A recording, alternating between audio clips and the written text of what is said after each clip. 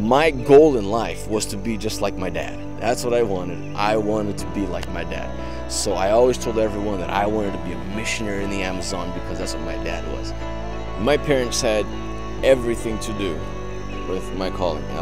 The way they raised me, the discipline, the vision that they imparted to me, the way they presented God's work for me. One of the main things that my parents did is they didn't only teach me, but they taught me through example. Almost every day, they told me how privileged I was to work for the Lord and to do it in the most amazing place in the world, the Amazon basin.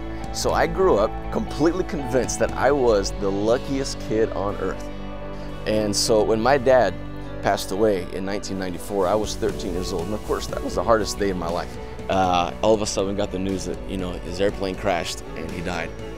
When he died, I was challenged. And what is my real calling? Well, he died on a Thursday afternoon.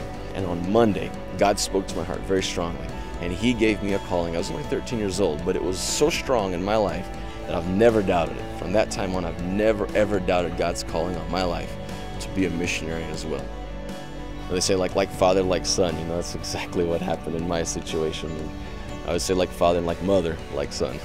My dad and my mom, they would tell us, you guys can be anything you want in life as long as you're a missionary. You can be a doctor, but you'll be a doctor missionary. You can be anything you want.